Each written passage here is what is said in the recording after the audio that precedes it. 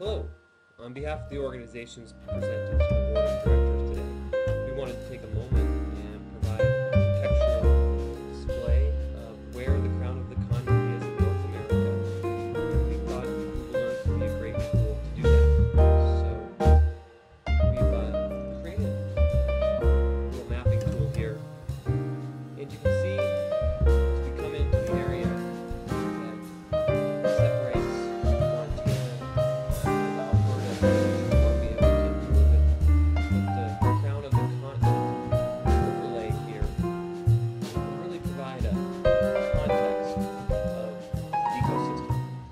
running through the middle of the map there, you have the international boundary that separates Canada and the United States. And looking to the north, you can see Calgary, the northern parts of the ecosystem. And as you zoom in even further, you can see the Montana towns of Kalispell and Whitefish.